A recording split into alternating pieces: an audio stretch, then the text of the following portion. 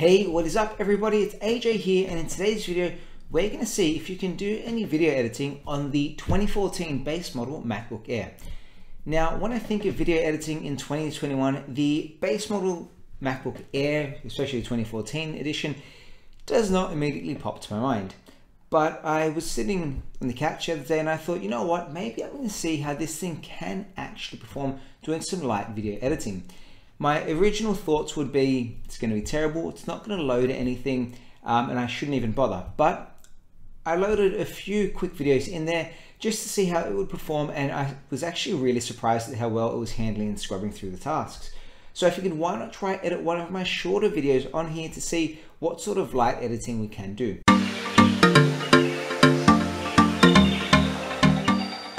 The specs on this MacBook Air are a mid-2014 MacBook Air with 4 gigs of RAM, 128 gigs of storage, and it's even running on battery power right now, so it's not even plugged into charge. So we're going to be using iMovie to give the MacBook Air a little bit of a chance, because honestly I think iMovie is optimized for this 2014 MacBook Air and it will be the best chance of getting any good performance out of it. To take any strain off the processor or the GPU, I'm actually going to be recording using my iPhone screen, so you can see what's happening without running any extra screen recording software. Of course, if you guys like this video, make sure you give it a thumbs up, and if you want to supercharge the way you use your computer, hit that subscribe button as well. With that being said, let's give this a go. So the first thing we're going to do is import some media. I've got a file here on my desktop, so I'm just going to grab video 1 and of course the external audio one, drag and drop it into iMovie, let these things load up. So they load up really quite quickly. Video 1 is of course me speaking to the camera, and audio 1 is the screen recording as well as the audio that we need. And we're just going to grab audio first, and then we're going to grab the video on top. You can see it pulls it in very quickly, so I'm very impressed at how smooth that is. If I'm going to scrub through, if I'm going to jump to different bits and pieces, you can see the scrubbing is actually really smooth. This is recorded on an external camera at 1080p. But even still, I'm really surprised at how smoothly it scrubs back. If I'm going to do anything like right-clicking and just detaching the audio from both these files, you can see that happens in an instant. It's really quite quick and a lot faster than I expected it to be. The initial impressions is it imports really quickly thanks to that SSD. The scrubbing of this 1080p footage is really smooth. It's not a massive file, it's, you know, a couple gigs. It's 3 minutes and 18 seconds, but even still, this device is almost 8 years old and it scrubs really smoothly. You can even see here when I'm pressing in the space button to play and pause, it's really quick. It's perfect. I mean, this is really snappy. Cool. So that splitting is really cool, really easy. Let's add a title slide in here. So let's jump over to our titles. Even navigating through, you can see as I'm clicking from my media, here we go, we've actually hit our first little bit of lag as we're clicking through. Let's see if it crashes or not. All right, our first hiccup. It was actually going really smoothly until I started jumping between the media, the audio, and the titles page. So this can be a little bit frustrating depending on how often it happens and how long it takes. So that was a couple of, almost a minute while we waited for it to load and catch up. Not the worst, but that was our first actual stutter.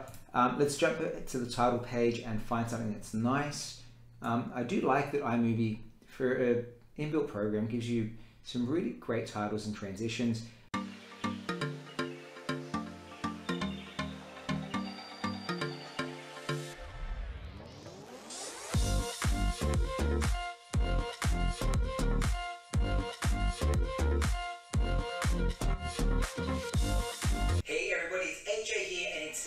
I'm going to show you how you can run picture-in-picture on the YouTube app. So adding in a title, there was no lag there. You can put it straight in, you can edit that title. It doesn't look great the way I did it, but just dropped in, edited, and it plays back really smoothly. It doesn't seem like there's any drop in frames at all. So we've got the intro sorted. I've got my top clip, then I've got my main clip down the bottom with the right audio. What I want to do now is turn this top clip into a picture-in-picture. So I'm just going to go over to our marker here, drop down from cutaway and go into picture-in-picture, and you'll see instantaneously we have the picture-in-picture options. There's no lag there, and I can just move this around, resize it to where I want it to go, and that's just super smooth. We can change around the borders and the effects on it. We can add a shadow if we want. We can add a shadow. No, I'm not. Maybe I'm going to add a color to it. yeah, that looks good enough. But even still, I'm scrubbing through and picking the colors. It's really quite clear, quite easy. I'm happy with that. What I love is that we've got the playback happening right now, and we've got both videos actually happening, the main video and the picture-in-picture, and they're both running really flawlessly. In the program I use, DaVinci Resolve, when you do the picture-in-picture, even though I'm using it on a much more powerful program, it actually lags a bit in playback unless I do a generated optimized media. Where on the MacBook here, even though it's 7 years old, it's really it's smooth, and I'm very impressed with how smooth it is. So the main bulk of the editing has been cut down. It's a really easy take, but the editing experience has been quite smooth. What we're going to do now is drop in a transition for good effect just for the final clip. We're going to pull in something like this fade to white, drop it in, and then let's see if it plays back quite smoothly or if it stutters. Let's play it back from here. Picture-in-picture on your desktop. I hope you guys liked this video. If you did, you know the drill. So we didn't actually get to see the effect just then. I know it will play, but I guess it's a little bit more intensive on the computer than the title, but let's see if it works now. On your desktop. I hope you guys liked this video. If you did, so it does work. You might just have to give it a second or two to render.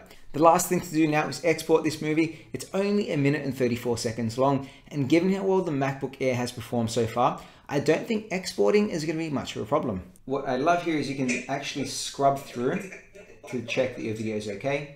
You can actually change the resolution all the way to 4K. We're going to go to 1080p because that's what the majority of my videos are in. It's 179.1 megs, so we'll call about 180 megs that we're going to export. 1 minute 34, and we're just going to go next. It's about 16 minutes for exporting a 1 minute 34 clip.